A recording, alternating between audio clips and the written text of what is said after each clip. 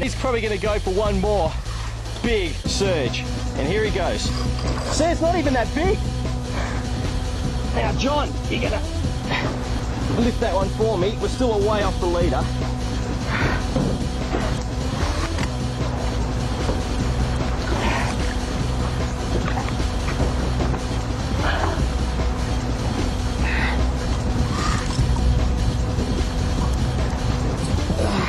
Here we go, we got the leader.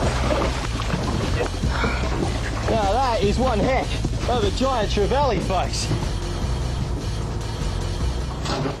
Jono, what a fish, mate. There's your fish. Look at that.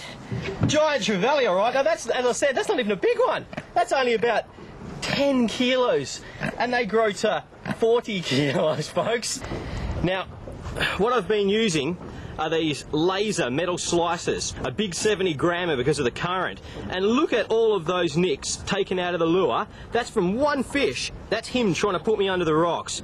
He's an awesome fella, and we're certainly not going to keep him. We're going to revive him now and put him back in. And I can't believe he grows 4 times this big. I certainly don't want to catch him when he gets that big. Well done, mate. Thanks a lot. Good on you, Steve.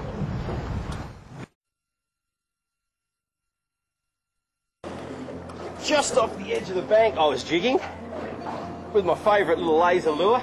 How's that? Did you get wasted, did you? What, did some just take you off, did it? On the way down. Hey, that was my lure, Marshy. No. I gave you that lure out of my tackle box under the proviso that you didn't lose it, and you've lost it. Not only did he lose it, but he went right back into my tackle box again. Oh, I tell you what, looking at my spool, I reckon we might get a bit of colour in it. He's coming up. It's coming up. How you going there? Oh, great. You know, it's really sporty now. Because I don't break. Oh, great. Oh, here he is. What a beauty. He's a beauty. Look at that lure just at the side of his mouth. He's had a big go at that. Just reach over and grab him in your hand so I don't do any damage to him. I've got barbless hooks, so it might pop out on the way up here, but we should be right. Just put a little bit of weight on him there. And Yep, loaded him up. Look at that. Hey, hey. Oh, that's the biggest golden I've caught. Look at the tail. That's magnificent. Look at the size of it. No wonder they hurt you. Oh yeah, they know. Let me know when you got that hook out of him there, mate. Barbless hook should come right out, but they got those big rubbery lips.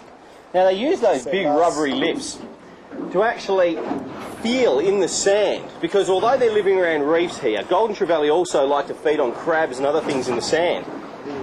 And those lips actually are quite sensitive for feeling around inside sandy little holes and that sort of thing for crabs and other crustaceans. And He's a beauty. We've both got one now. I'm stoked on that. That's the biggest golden I've caught. So we'll put him right back.